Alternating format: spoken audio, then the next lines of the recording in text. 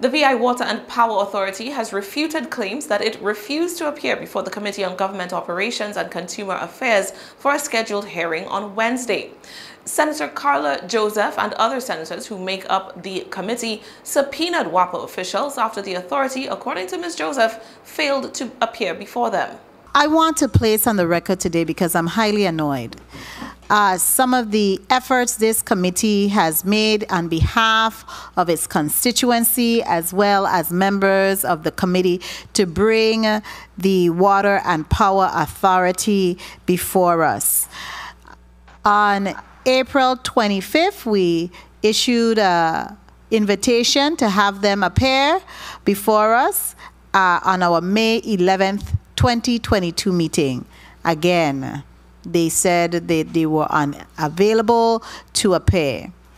Then on May 27th, we again issued an invitation to have the Water and Power Authority appear before this committee, which is the Committee of Jurisdiction, and they would have been appearing on June 16th. Again, they indicated that they were unable to appear.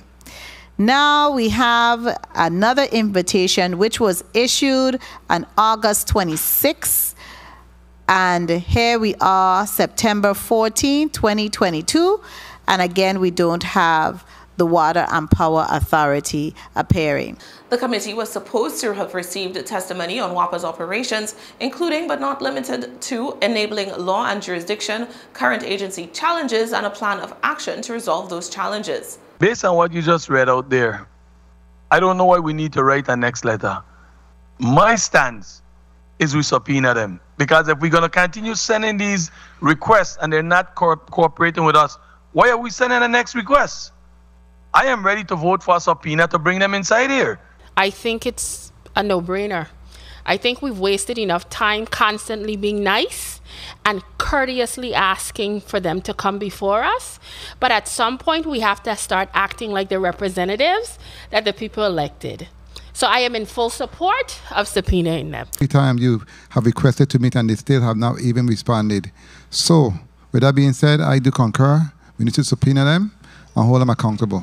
However, in response to the legislature's subpoena, WAPA CEO and Executive Director Andrew Smith fired back, saying the utilities company had clearly communicated well in advance of Wednesday's hearing that it would not be able to attend on those scheduled dates.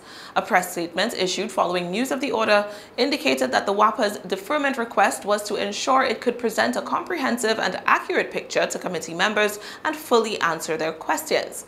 Smith said the senator's office responded to WAPA's request and asked the agency to suggest favorable dates in October or November to hold the hearing. However, Senator Joseph rebutted by alleging WAPA did not provide those alternative date suggestions. We did inquire based on their letter dates that they would prefer us to have a meeting with them and hold a meeting here. They have not responded to our inquiry. We sent out those inquiries to get really firm dates because we want to work with people. We don't want to have any level of contention or trepidation from any of our testifiers. So we asked. Again, the silence is deafening from the Water and Power Authority. In its missive, the authority told the senator that it is currently in the process of receiving indications of interest from a number of local and international renewables developers, and that once complete, it would then compare the competing proposals.